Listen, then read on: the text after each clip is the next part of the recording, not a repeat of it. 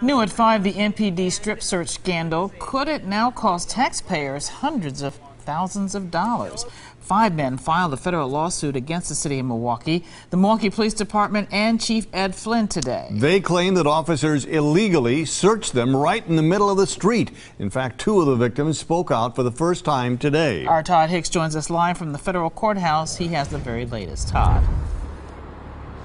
Well, Mike and Carol, those men claim that MPD officers conducted illegal body cavity searches, and now they filed a federal lawsuit against the city and the officers who they claim let it go on. Every time they'll see me, pull me over, pull my pants down. Anthony Pettis claims it happened to him dozens of times. MPD officers from District 5 performed illegal strip searches while they looked for drugs. I just want it to end, man. This ain't right. Pettis is one of 5 men who have filed suits against the city, the police chief and the officers. He claims the officers didn't follow policy and searched their private parts, often in the middle of the street. Officer Michael Vagnini pleaded no contest in connection with the searches.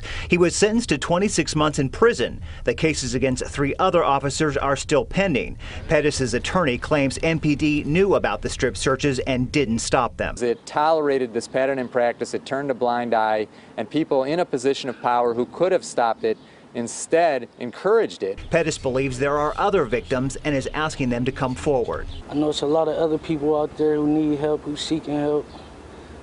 It's time to come up. And Mike and Carol, I reached out to the city attorney for a comment on reaction to this lawsuit today. He did not return my call. We're live in downtown Milwaukee tonight. Todd Hicks, today's TMJ4. Okay, Todd, thank you very much.